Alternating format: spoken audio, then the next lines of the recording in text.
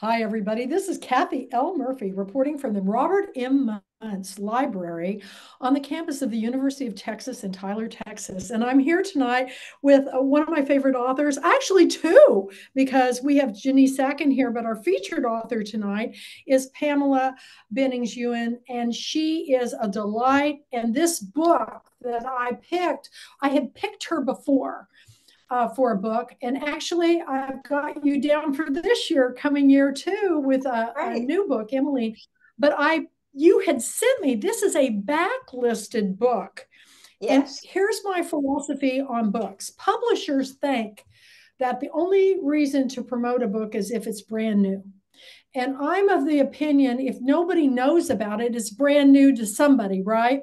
So she sent me this new book, and I don't. You have it right behind you, "The Moon in the Mango Tree." Right. I New didn't bring it cover. with me.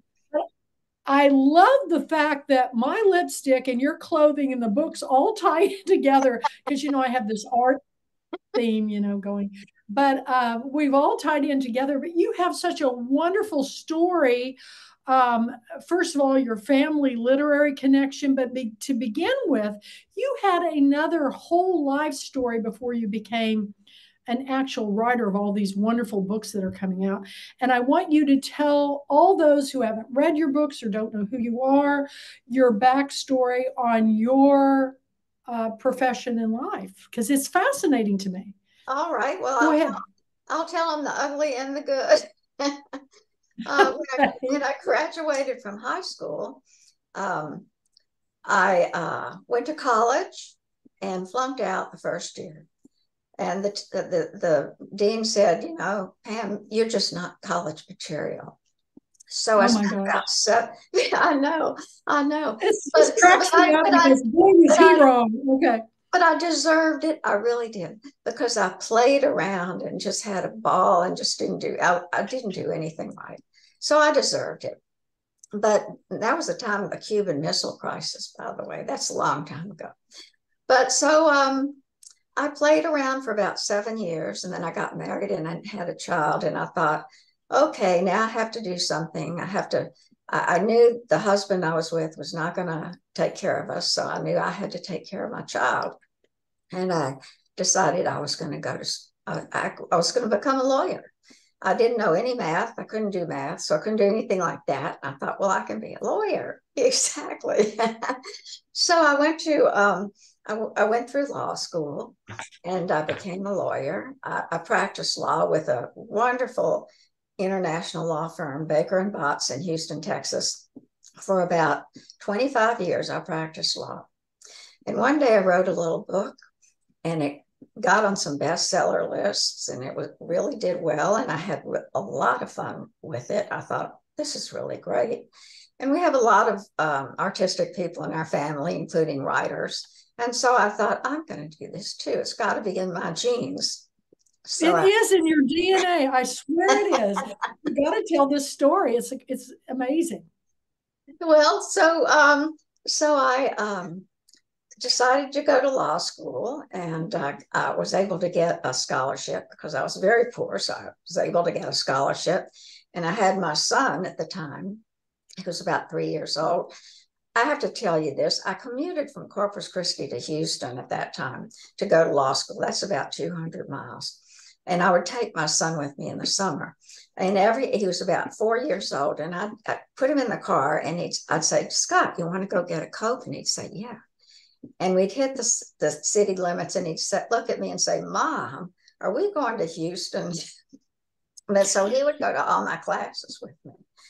Um, he went to law school with me in the summertime. So I graduated from law school and got a job, first job with a small firm in Corpus Christi.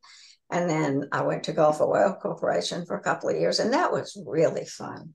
I have to say that in-house practice of law is really fun. But from there, I went to Baker and Botts, and stayed with Baker Botts for 20 years, doing finance of all things. Can you believe that? I couldn't pass any math courses. I only took one. I started algebra in high school, and the teachers asked me if I would please quit the class because I was confusing people with my questions. So, Oh my and, gosh, we are so much alike because they said the same thing to me.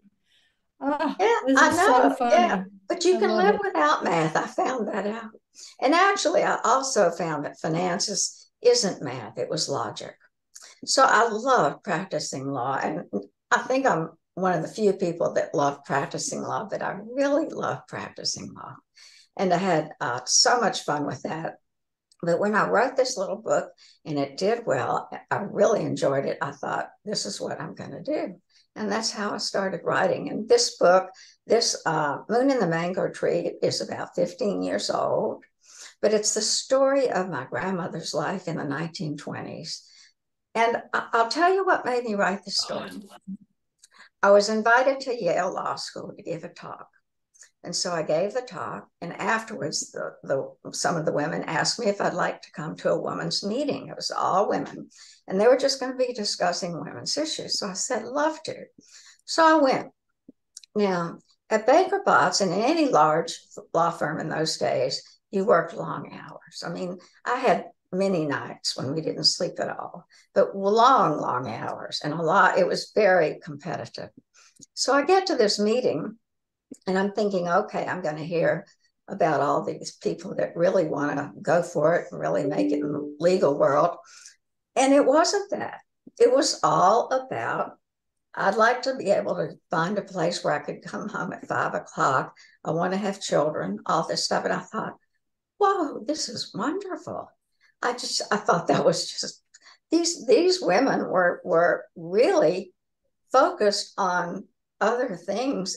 They loved the practice of law, but they didn't want that to take up all their time and all their days.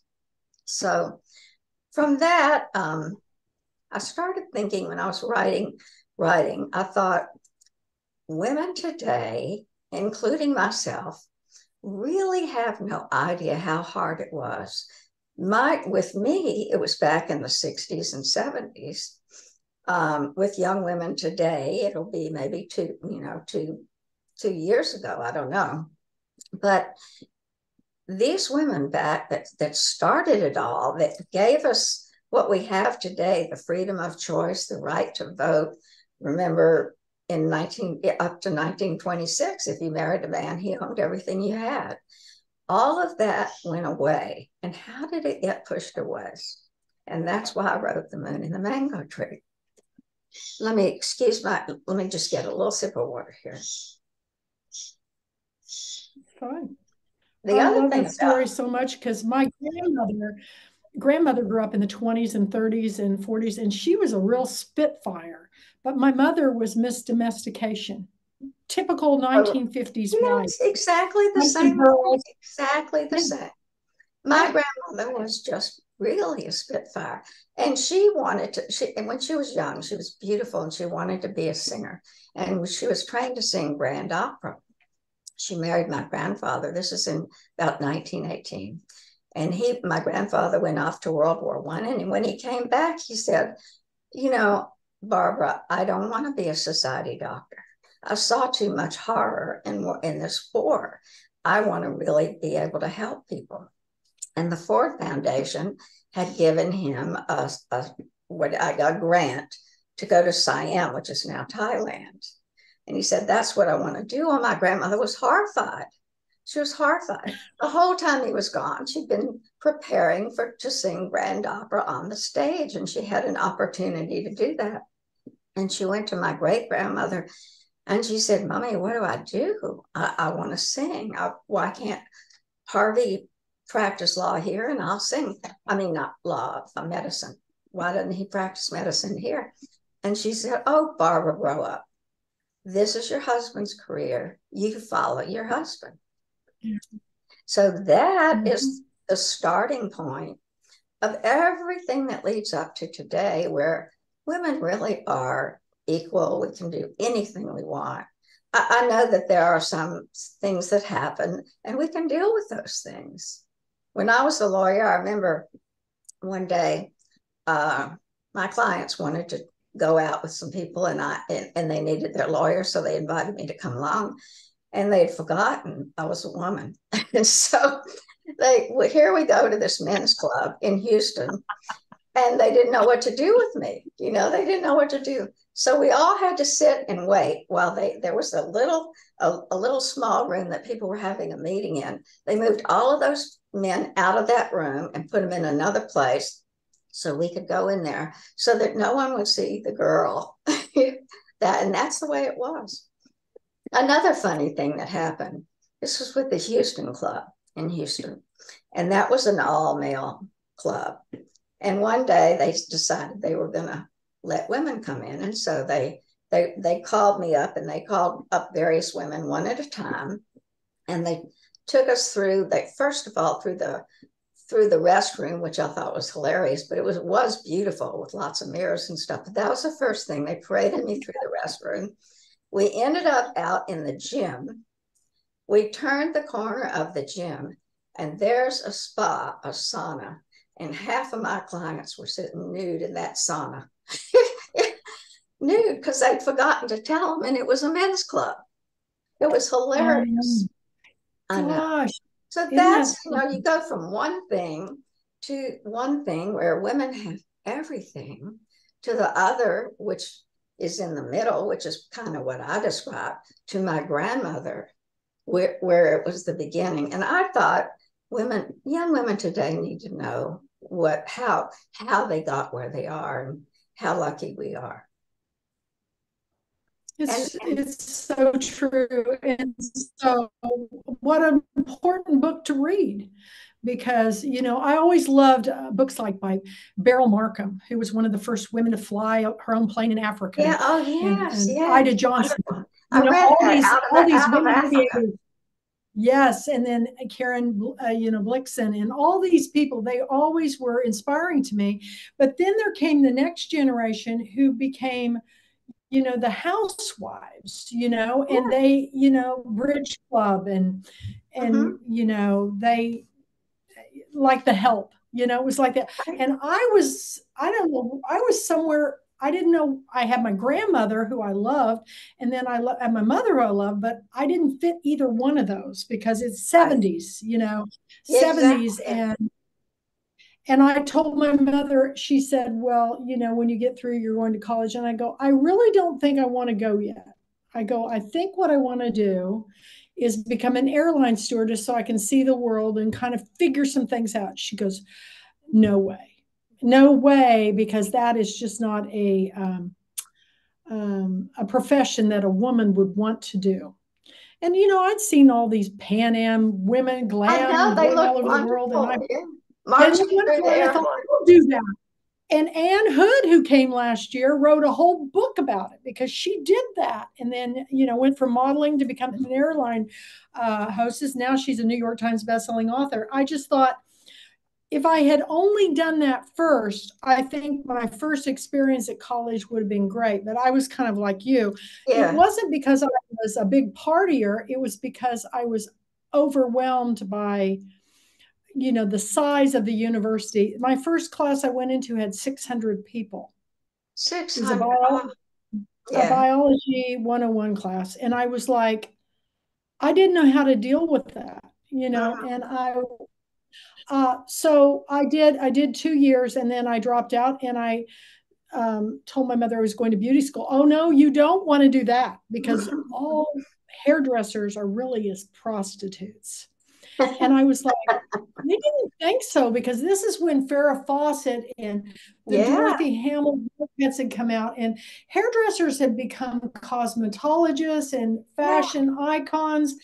And so I took my mother to the school, and, the owner, Mrs. Crum, whose son was a Redken, you know, big stylist, was a Redken school. She outdid my mother on snobbery. She convinced my mother that this was the most prestigious school in the country, and she let me go. And it was the best thing I ever did, because it gave me my life's profession and helped me get through school, because I never took out one loan to go to college. So it took me 43 years, but I graduated on my own, 7 universities. So, I tell the kids in the classes, your parents pay for all this, and you just, you're blowing it off. What you realize is everything you put into it is the kind of life you're going to have. If you don't. Yes. And another thing though is when you're older, I think you soak it in a little bit more. I was so stupid when I was young. And when I was old, 7 years later, when I went, started everything over again, I just soaked it in. I just loved it. I studied so hard. I live here. They offered me a pillow and a blanket. That's how much I love it. Well, But tell people where you are. It's in Tyler, Texas. It's one of the many University of Texas systems, and they're just now starting a medical school here at the University of Texas. They've got a pharmacology school, a nursing school. Now they're starting a full medical school. It is exploded, and it is the most beautiful campus ever. And it's just 30 minutes from my house. Yeah, that's a wonderful school. Yeah, I love it. I love everybody here is so kind, and it's so diverse. I mean, every color, every country, and it's just very. These kids inspire me, and I feel like I've become kind of their little pet.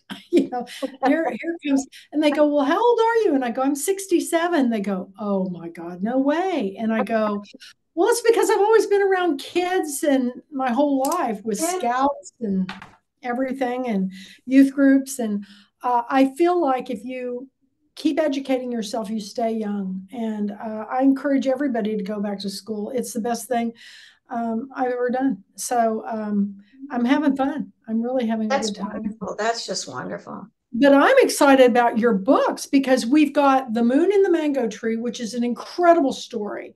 Oh, and, it may be 15 years old, but how old is To Kill a Mockingbird? Isn't it over 50? And it's considered one of the best loved and read book in the United States. And now you've got Emily coming out. Am I pronouncing that correctly? I pronounce it Emilion.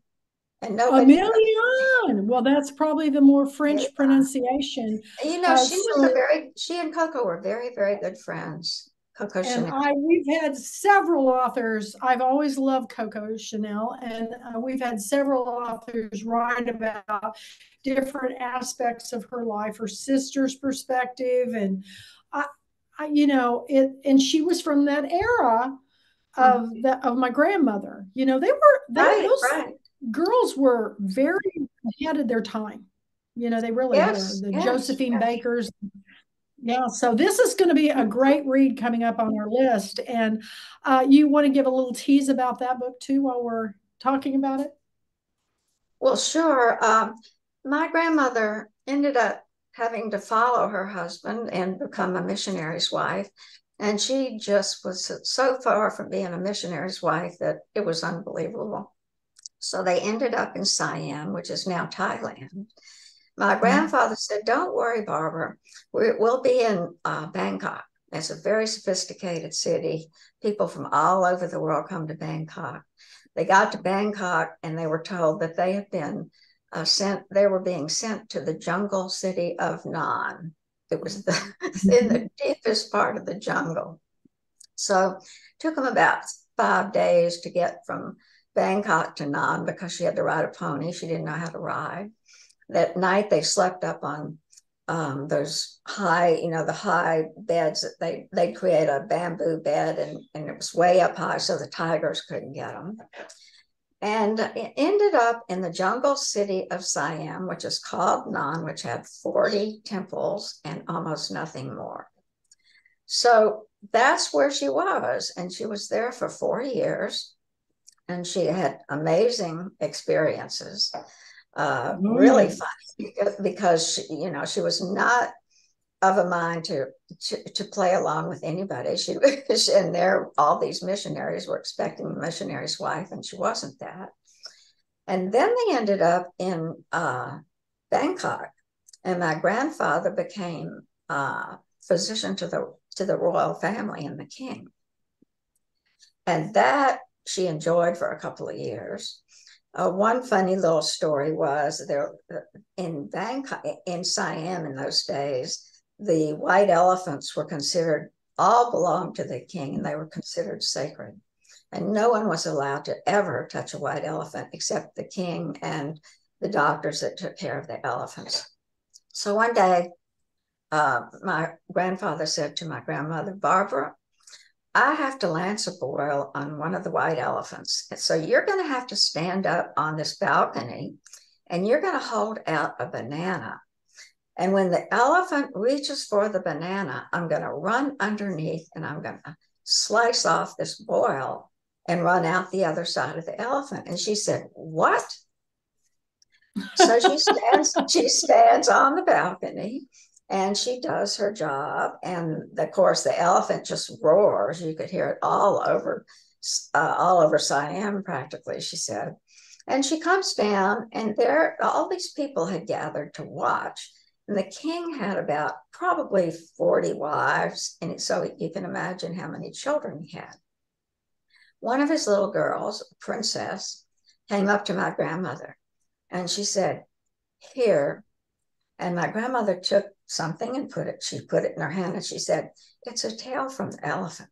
She had somehow gotten a piece of a tail from one of the sacred white elephants and gave it to my grandmother. So I have it. Now, I meant to bring it in here No before we started. I way. have it, yes. And my grandfather had it wound around a stone. I don't know. It's a good stone, but I don't know what it is. It's just beautiful. It's wound around a stone, and she wore that bracelet all her life. But there was a point where she went back to what she wanted to do, which was singing. And it was a poignant moment because she had to choose between two things she loved, singing or staying with my grandfather. So I don't think I better tell the rest of it or it'll ruin the story for people. You're just going to have to read the book. But that's what it's about. A woman who had to choose between two things she loved, opposite ends of the poles. And it's always, that the best books have the most trying conflicts. Haven't you ever noticed? I just read The Covenant of Water by Abraham Verghese. Oh my gosh. It's such a beautiful book. It's a tome. It's like over 600 pages, but it's one of the best books I've ever read. But every book that I pick, this year is just going to be outstanding. In fact, Janae's has 3 books, and I missed her because she had another thing. So I just put them all on the bonus list. I put every one of them because you can't read one without reading the other ones. So I feel about my authors. If I read a story that engages me, I want to know the backstory. I want to know what else they've written. I want to see the progression of them as a writer in their story of their life. It's a journey. It's an investment. And I feel like you invest in things that are, really worthy. So it's important to me that, people go, oh, you've picked this author before. And I go, well, why wouldn't I? They're writing the best stories. And then I also spend a lot of time looking for newbies, and I found them. But I found you, and you have a literary legacy because you run in some pretty big circles as far as a writer. People would die to be in your place, and I've had so many of my book club members beg me to get one of your relatives here, and of course he's now of age, and I don't think he's traveling at all anymore. But tell everybody about the backstory about your family. Well, it is interesting. We have an awful lot of writers in our family. Of course, some of them are very well known. James Lee Burke is one. Our family is the Burke family from New Iberia. And so he's about my father's age. And then Andre Dubus, who wrote The House of Sand and Fog, is another. Can you believe this? I know. Latisse Stewart writes memoirs for 4 people. And she's president of some organization, a national organization for people that want to write their life stories. So we've got an awful lot of authors in our family. And also the odd thing is that's the writers are all on one side of my family. You're going to like this. The other side of my family are artists. So it's just, my son is a really wonderful artist. My uncle was a wonderful artist. We've had 3 or 4 people that were really, really good artists in our family. So it's odd. It's kind of strange. But it's wonderful. It's just wonderful. And James Lee Burke's daughter is an author. So, and right. is he your first cousin? He is a second cousin to me, first cousin to my father. That's right. My grandmother had about 10 kids, and then they all each had about 7 kids, so it's one of those things. But one day, Catherine DeBuse was sitting with me. We were listening to somebody getting ready to give us a book talk, and we were talking about how many cousins we have in Louisiana. And this woman walks up to her and she says, "Hi, I don't know if you know me, but we're cousins." And she was another cousin we never even met.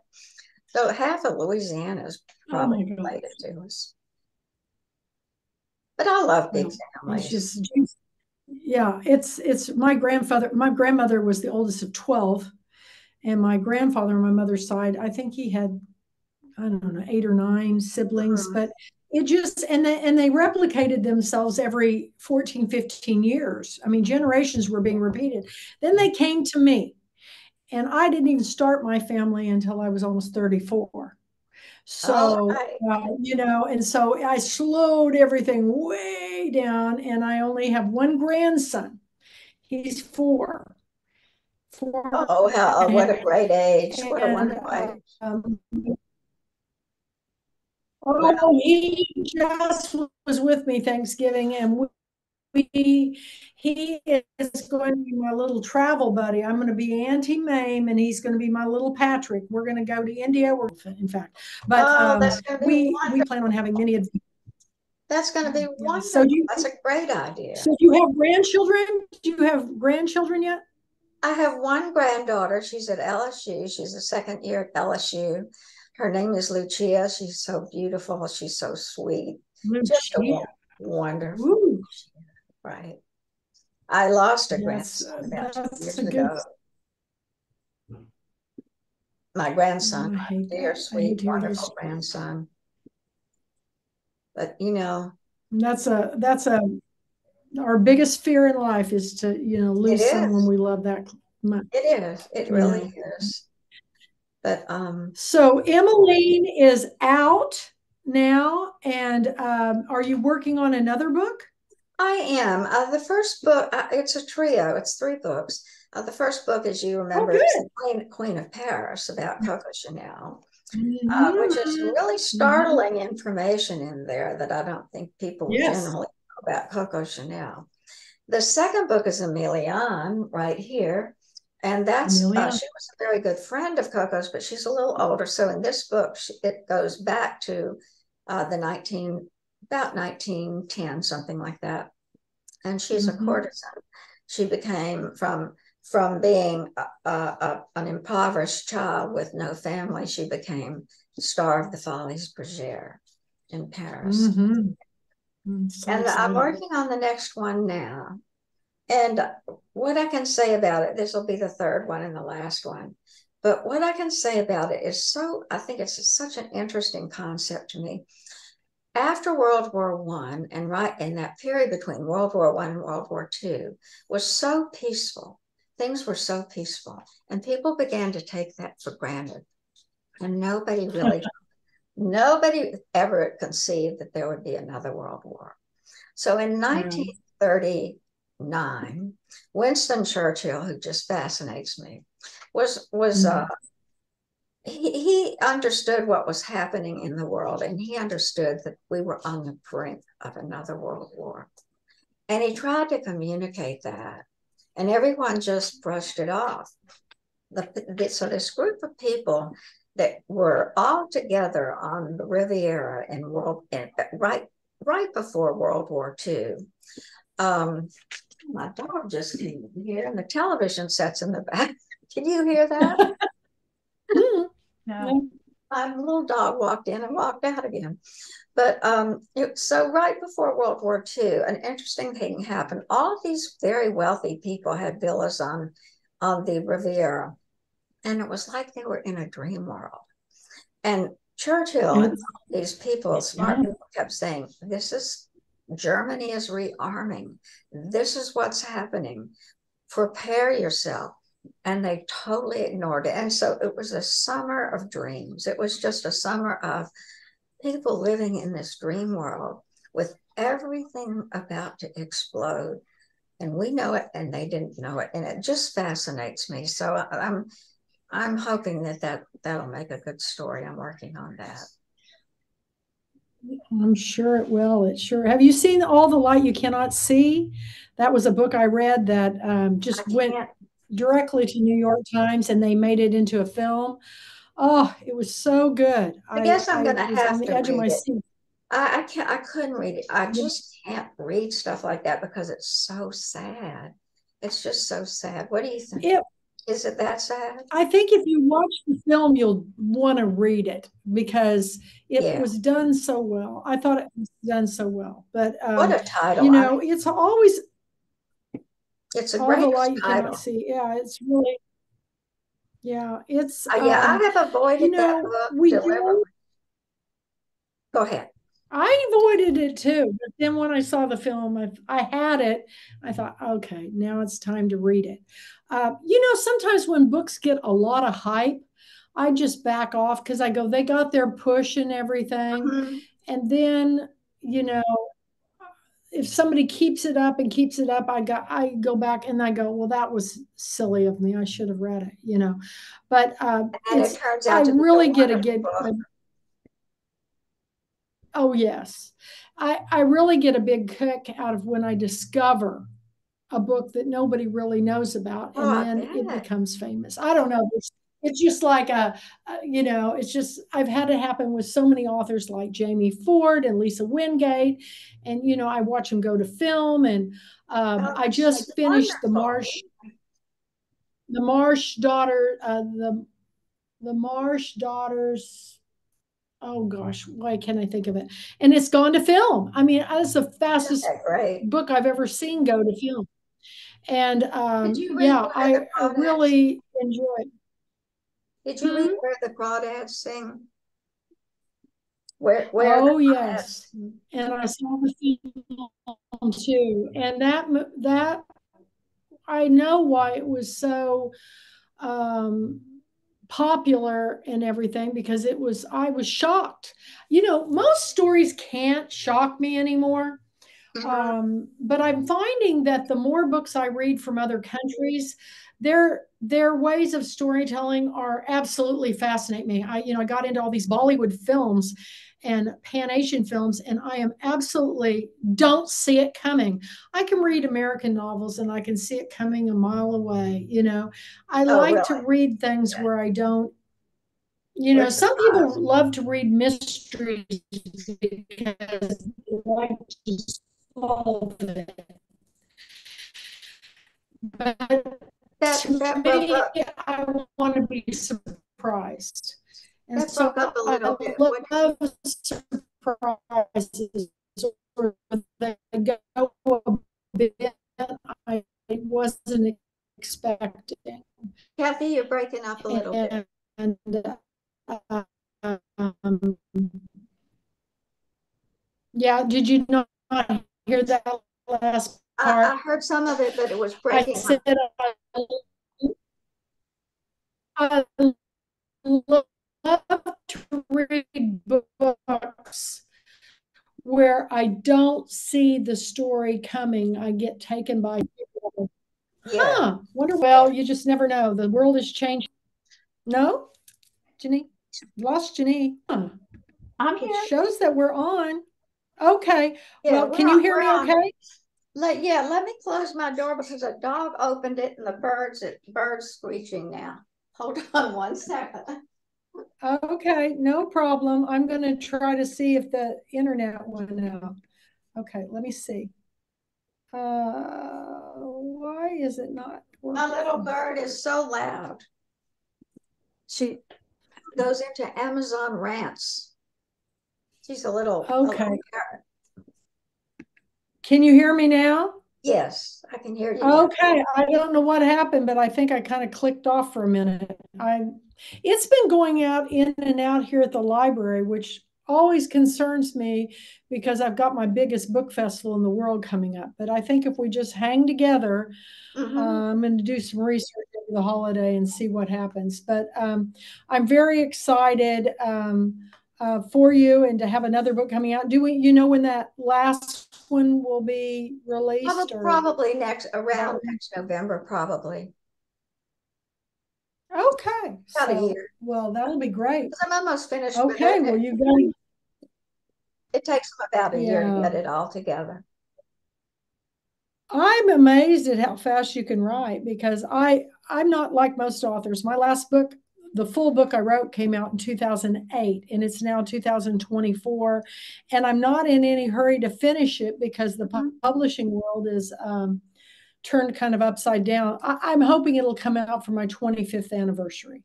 That's what I'm hoping now because um, I mean, it's the Pulpwood Queen goes back to school. I'm not done. So Yeah, right, I right. wanted to have that ending. So we'll see what happens. You have a lot, yeah, I have Right? a lot on your plate right now too. Well, I like to have a lot on my plate. It keeps, the more if you stop, you drop. And the more Mhm. you go, you keep on going. It's like the Energizer Bunny. So That's right. I like to be engaged at all times. So I just work on that. Um, I don't know. I've just always worked multiple jobs my whole life, so it's really hard for me to Yeah, me too. The relax. same. COVID. We're a lot alike because I had to do the same thing. I'd have two or three jobs at a time. I used to write. Now, when's your birthday? My birthday is March Okay. 22nd in March. March 22nd. Well, we're not this. I thought maybe we're the same sign. I'm a Virgo, but no, I just think it just happens. And I do think that people are brought into your path for reasons. And I am so thrilled that you and your husband got to come this last year to Amelia Island. But That we was had so so much much fun. fun. That We was had the a wonderful best. time. I hope we can do That it was next the year, maybe. best. Maybe we can go back to I'm Amelia Island. hoping so. I was going to have, I was going to um, have get enough people signed up to, usually by the first couple months, I have over 100 people coming. And I didn't have but 15 May 1st coming that weren't authors. So I Really. said, I can't have all these authors come and not have an audience. So I said, I'm going to have to let that deposit go. And I'm going to have to do it Zoom again this year. But actually, I've done two of them, and I've learned more about the authors during the Zoom conference than the actual conference because I'm so busy running around trying to make sure everything's Yeah. going smoothly. I don't always get to hear all the authors. So this way, I always get to hear them. So it's going to be a lot of fun, and I'll be working on the program uh, starting December 1st. So you two will know, and everybody who's watching this when I post it on the Pulpwood Queen channel. I'm going to be announcing the winners of the books of the year. And so I've Oh, been telling everybody vote, vote, vote, vote, vote, because you don't know your vote could be a tiebreaker. So if you have not voted and you're a member, you need to just send me an email for the book of the year, the international book of the year, and the bonus book. And they're all listed on the website. Just, you don't even have to write the full name, just say my book, and the other two. And but I've been telling them, and I'm going to announce the winners so that those authors can get the stamp and the holiday gift sales. right. And then I'm going to go ahead and announce the 2024 ahead of time because I want people to be reading them before the conference.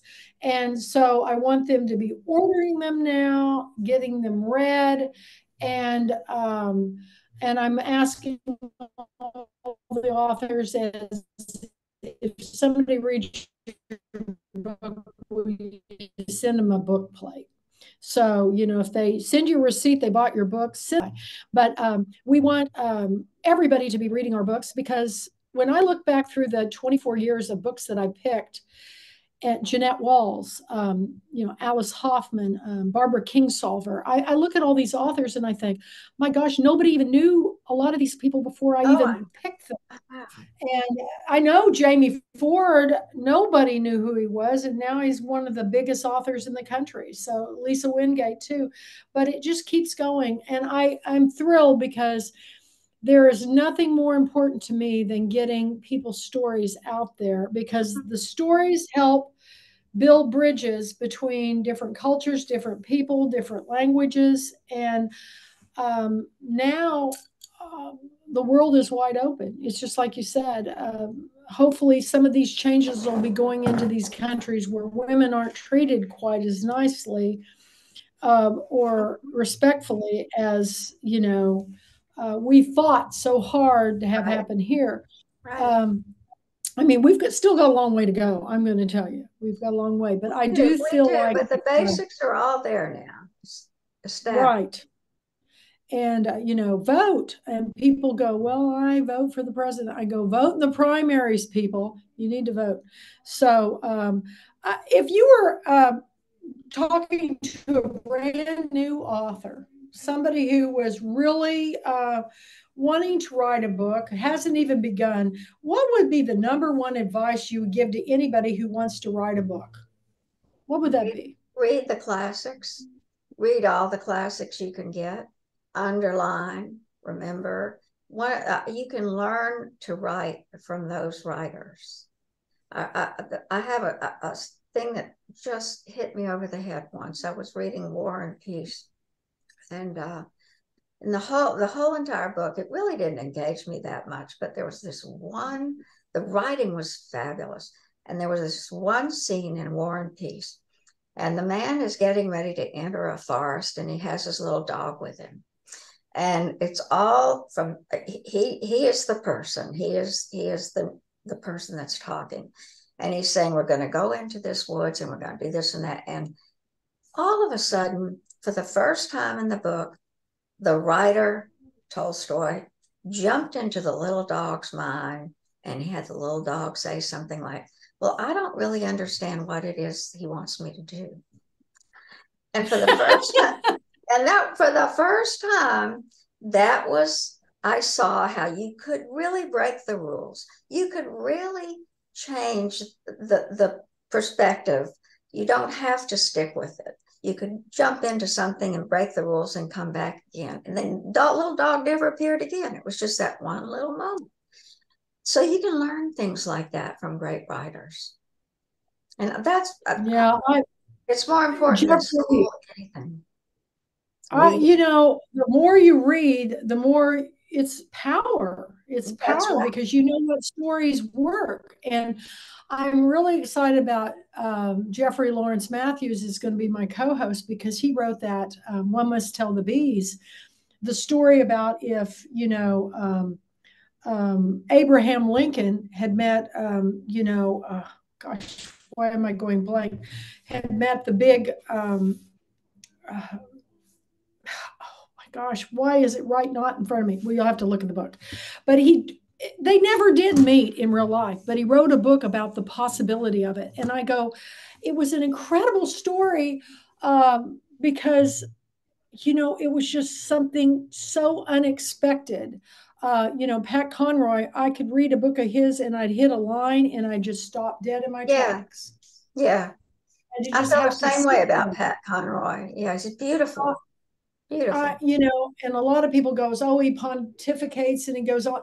I go, that's exactly why I love him. But he can make a sentence speak volumes. And when that happens, you just have to sit back and just think about it for a while. That's right. And if you read the great writers, the original classics, if you read that, you learn, and then you can take shortcuts. and you can do Yes. things that you've thought up. But those are the seeds, the great plants. I put up today on my Pulpwood Queen Pop, which is all about books. I put, what was the one book that you read in college that stayed with you and that you never forgot? And I mean, I don't care what it is, what is it? And it's the variety of books that stay with people. For me, I remember I had an English professor goes, "You haven't picked from the list of authors I gave you to write a research paper." And I go, "Nothing engages me." And she goes, "Come on, Jane Austen." I go, "No, no, Jane Austen." Everybody goes, "You must love Jane Austen." I appreciate Jane Austen, but Jane Austen, it doesn't speak to me. And so she said, "Okay, I've had it. I'm going to give you this book." And she handed me a Larry McMurtry book called Uh-huh. Cadillac Jack. And I fell in love with, I've read everything Larry McMurtry ever wrote. And my Oh, he was so good. Yeah. biggest thrill in life was open my bookstore. Breaking He had word. bought that town up around Wichita Falls, and I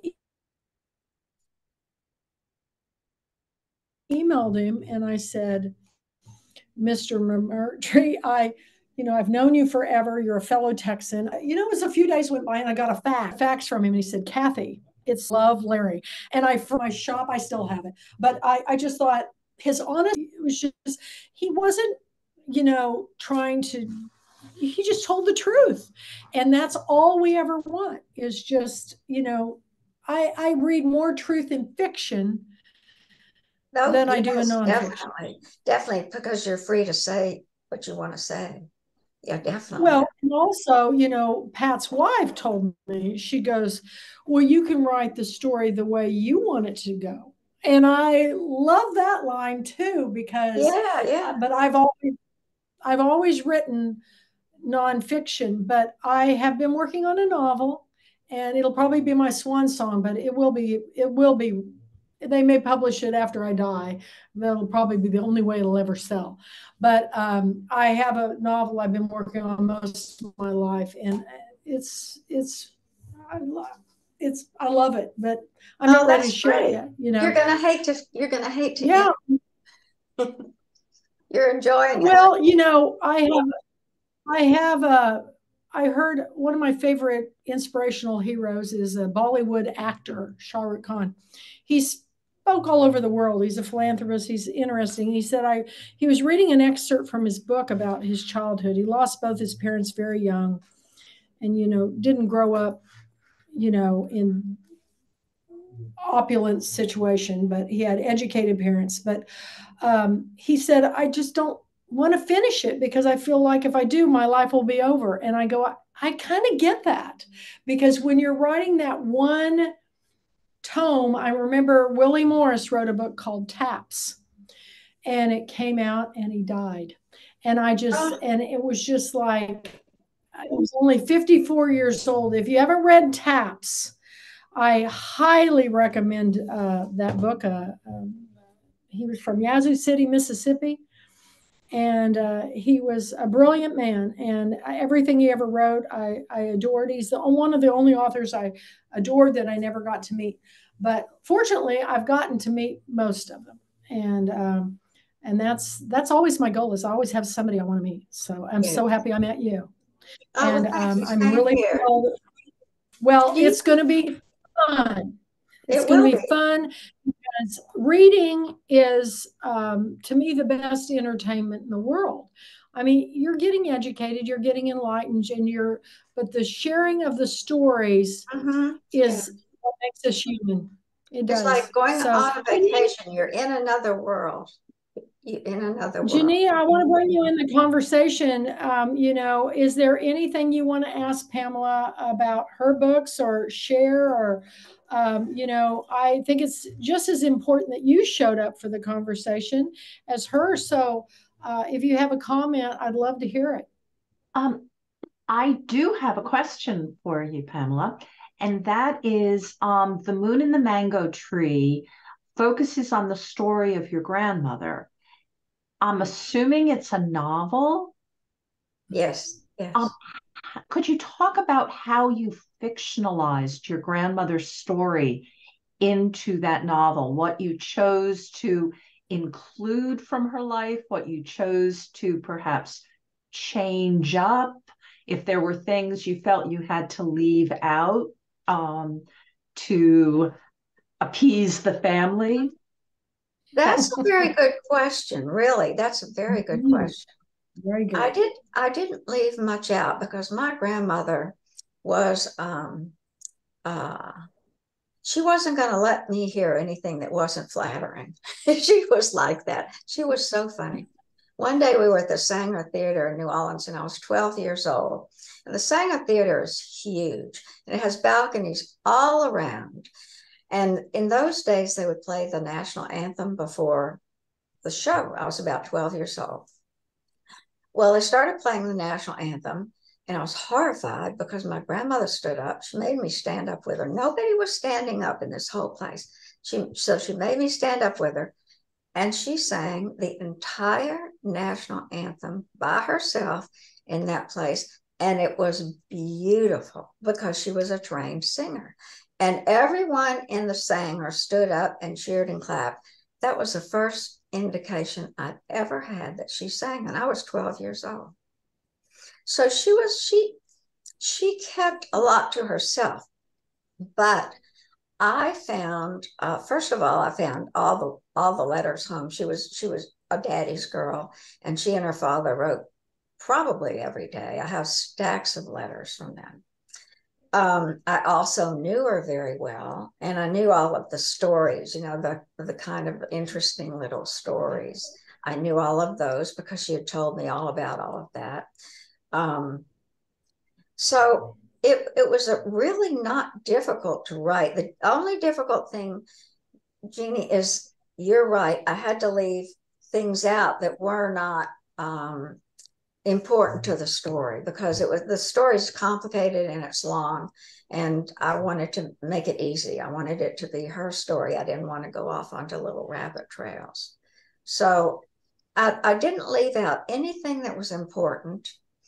I didn't add much to it. I translated it into a story, a novel.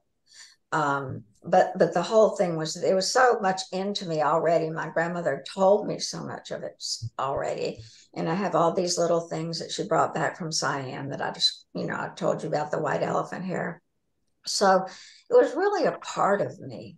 It was really, and you know what my mother said after she read the book? My grandmother was a very unusual person, and she was, she would go off on her own trail. And my mother said after she read the book, "You gave me my mother back," because she had never understood, for example, why she spent 2 years in Europe in a boarding school with her mother just visiting. She never understood what happened. She never really knew. So Wow. it was not a hard, difficult book to write at all. I was just right there in it. I felt like I was in it. What a gift to your family. Well, certainly for my mother and her sister, they cried actually at the end of the book. It really is. Yeah, yeah. And when the book came out again, Blackstone published it, and they sent me the manuscript, and they said, "Here, if there's anything you want to change." And I thought, I can't change. My mother and my Aunt June are up there, and if I change one word, they send lightning down. That's So I right. changed not one word. That is such a great story. Thank I you love very it. much for saying that.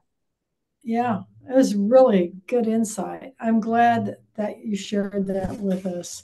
So, yeah. Anything else, Janine, you want to ask? Um, I do, and I'm afraid we may run over if I ask it.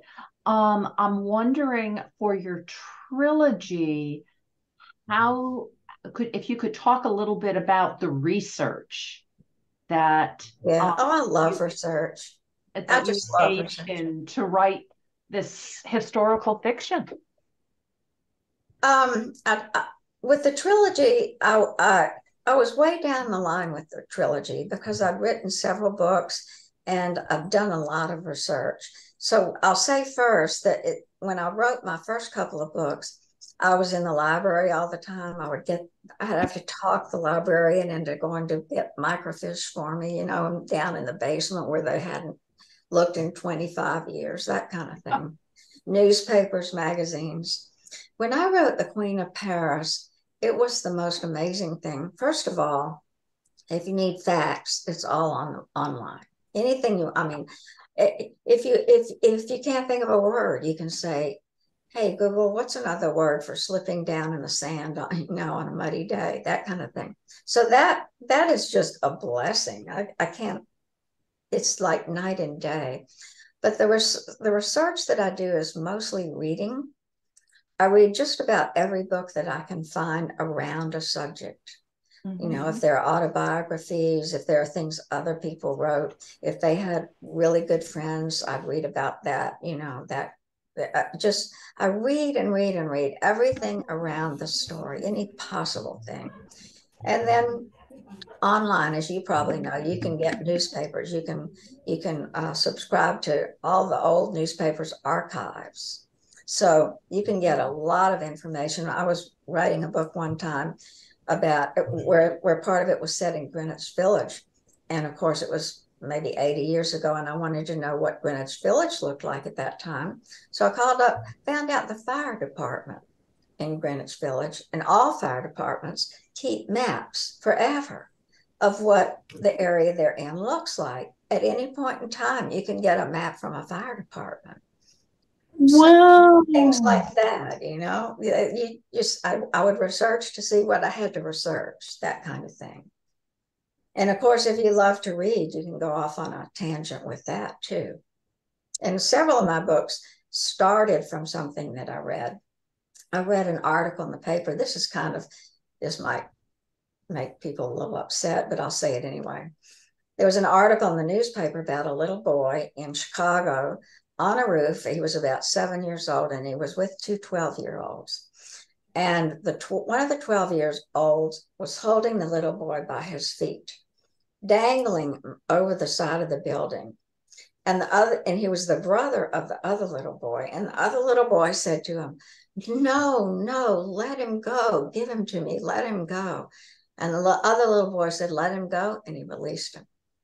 Well, that was, of course, front page news. That was the story. That was the beginning of a story, entire book. So there was, research and reading. I say again, you can't do enough reading. Right. So true. So true. Thank you so much for that. Don't forget the fire departments. It's been fascinating. Don't forget the fire department. Now, this will be downloaded, and by tomorrow morning, I hope to have it back up so everybody can watch it on the Pulpwood Queen channel. You can share, and it's up there forever. So if you ever need somebody to see what you're like talking, it's a great thing to share with everybody. And, I'll send it to your page so you can, all your people can watch it that didn't come tonight. Oh, thank you so much. That's wonderful. That'll be fun. Yeah, it'll be fun. This has been a really wonderful conversation. As always. And next week we'll be back with another author. So thank you, everybody. Thank you, Janine. And we will talk to you soon. I'm going to be in classes till December 7th with finals. And then I'm full steam for the holidays and our annual You're breaking up again, but I just want to tell you, good luck on your final exams. Yeah, good luck. Knock them dead. Yeah. Shoot